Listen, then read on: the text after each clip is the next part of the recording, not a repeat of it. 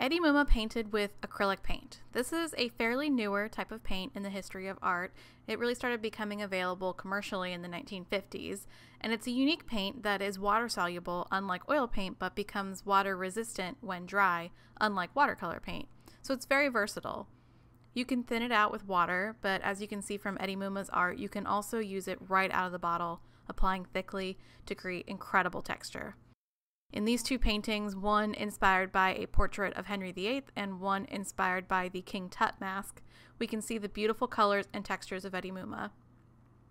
This is something we call impasto, this process of applying paint so thickly that it literally stands up off the surface of the canvas. Eddy Mumma was very skilled at impasto, and he painted a lot, probably about 1,000 paintings in his lifetime, and sometimes one on top of another.